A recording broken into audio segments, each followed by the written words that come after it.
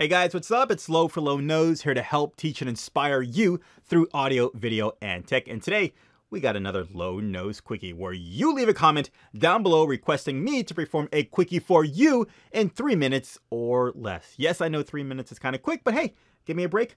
I am doing my best. All right, so today's quickie request is from the Transplant Helper, and he asks, I'm more interested in how you got the timer on the screen. Well, that's not really a request, but I will take it as a challenge, so make sure you sit through the entire video because there is more than one way to do this. All right, timer on.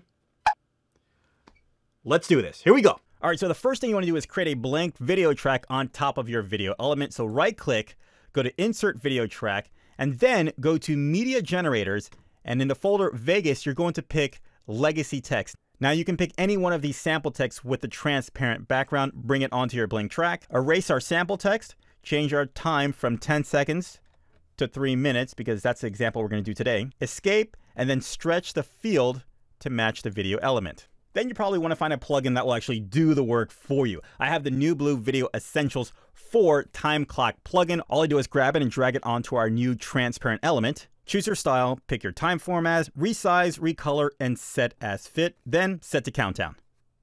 Once it's set on the transparent element, then you can move it anywhere on your timeline where it will keep its timecode.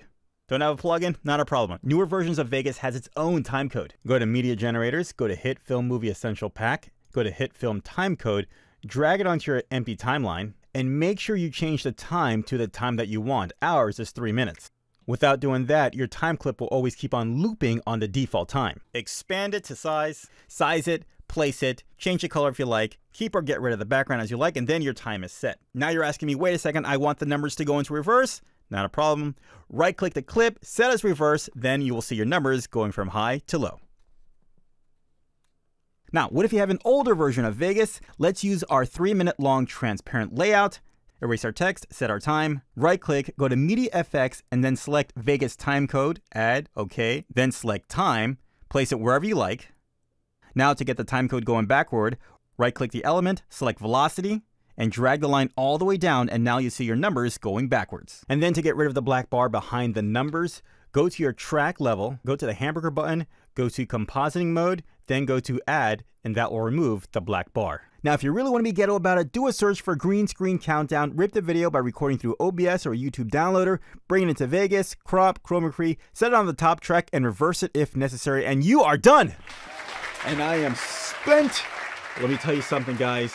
I'm exhausted after that quickie. You now know how to do a countdown timer on your videos, and if you really want to get good at it, go ahead, guys, teach someone else how to do it. I promise you'll become an expert when you do something like that. All right, guys, if you like this video, go ahead, leave a like. If you loved it, feel free to subscribe. But leave a comment down below. Let me know what you thought about this quickie, or if you want to request a personal quickie for you from me. And also check me out on my social medias. Until next time, guys, I will see you in the next video. May all your learning experiences be quickies. Catch you later, guys. Bye.